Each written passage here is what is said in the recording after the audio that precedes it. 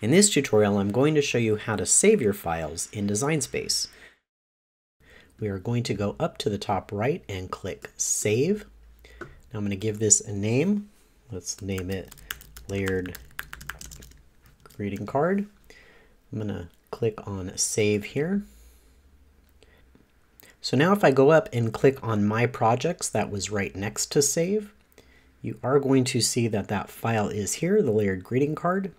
I'm going to go ahead and click those three dots here in the upper right hand corner and edit project details. I'm going to go down here where that plus sign is under photos, and I'm going to navigate to where that JPEG was and open and save. And now you'll see that that has been saved with that photo. If I exit out here, you will see here that the layered greeting card does have the image with it, and if I click on it, I can go ahead and either customize it or I can click Make It and send it to my machine for cutting. Now that we have our file prepared to cut, we can go ahead and save it. I'm going to go ahead and click on that disk icon at the top right, and I'm going to click Save or Save As. I'm going to give this a name, Layered Greeting Card. I'm going to go ahead and save this to my cloud or to my iPad. I'm going to save it to my cloud.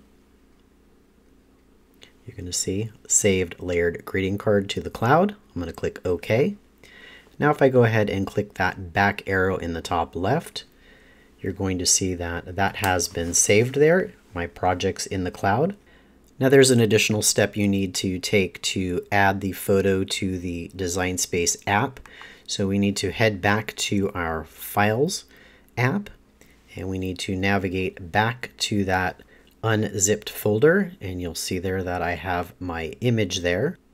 I'm going to go ahead and click on that photo, and I'm going to save this to my iPad. I'm just going to go ahead and click that icon at the top right. That is the square with the arrow pointing up. And I'm going to click Save Image, which is going to save it to my iPad.